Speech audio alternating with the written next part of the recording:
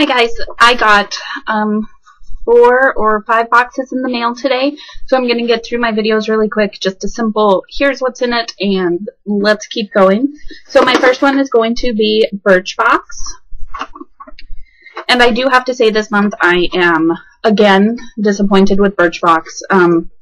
I should stop looking at the sneak peeks, because then I get disappointed that I didn't get the items that are in the sneak peeks. So, yeah, it's not very full. So let's go ahead and get into it. The first item is Wish Shave Cream, and it smells like blueberries. It kind of smells awesome.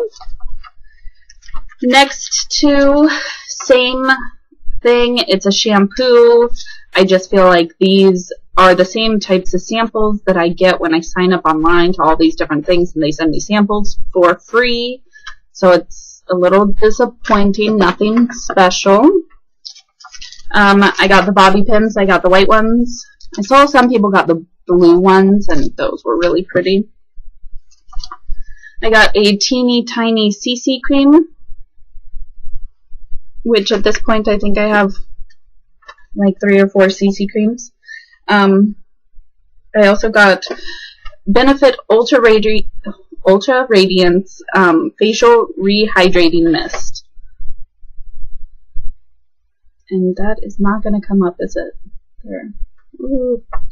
So it comes in this tiny little bottle, and as you guys can see, mine is only about half full. And this is how it came. I haven't even used it yet. So, and that's all I got. Very disappointed, Birchbox. This is my second month being disappointed. If I did not have a 3-month subscription, I would have canceled probably last month.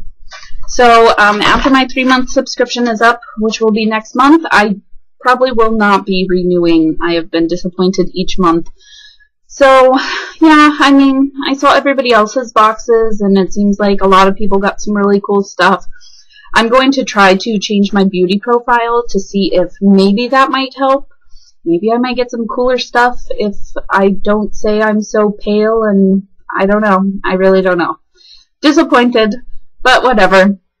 Don't forget to subscribe below, hit that thumbs up button for me, and I will see you guys in just a minute. Bye!